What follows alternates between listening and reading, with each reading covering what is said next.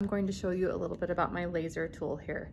This is the brand that I like. I've included a link for it in the notes if you want to get on Amazon and find that.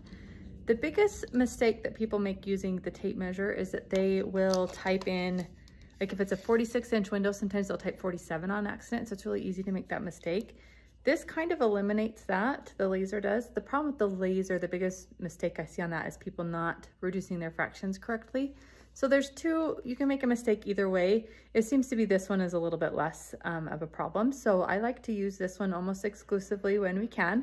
Sometimes on a height measurement that has existing window coverings, we can't get a good spot to point the laser, so we have to use our tape measure, or for door application. So always carry both of these into each appointment.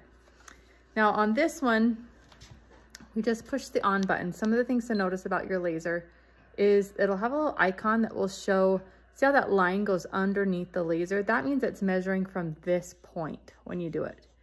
And this one records 2 measurements at a time. The Bosch one that I also linked will record 3 measurements at a time. So you can do that. This one measures just a little bit quicker. I don't have to wait, give it kind of a pause to read it before it measures. I can just click it immediately and it gets a measurement. What I would do is I would place this up here. And you can see, I'm gonna go this way so you can see the laser. See how it makes that red point right there? You just have to make sure it's on the window. And on this one particular, some of them have a button up here that you can push. If you have a little bit better grip, you can push this button.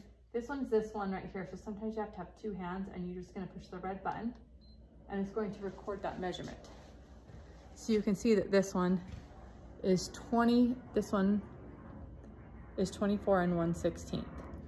Now I'm going to measure the middle here, and I'm going to measure the bottom.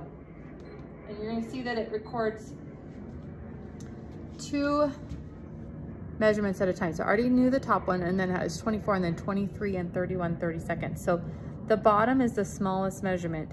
So if I'm doing something that's rigid that needs to fit all the way down the edge, I'm going to use that measurement.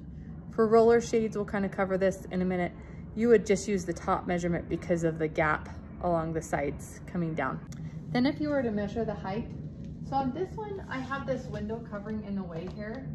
I can almost get my laser pointer up there, but it's really hard. So in this particular case, if you're in a home that has existing window coverings, you're gonna have to pull out your tape measure to measure the height. Some of the reasons I like this, it makes it a lot easier to measure really big windows. As nice as this one is and as stiff as it is, you know, you get too far and it can kind of bend or you're not as straight. And so this just makes it a little bit easier to do those. Hard to reach windows are nice. For stairs, I just have to be able to get one hand up there to measure it. So that makes it a little bit easier. Just if you have awkward spaces to get into, sometimes it's a little bit easier with the laser.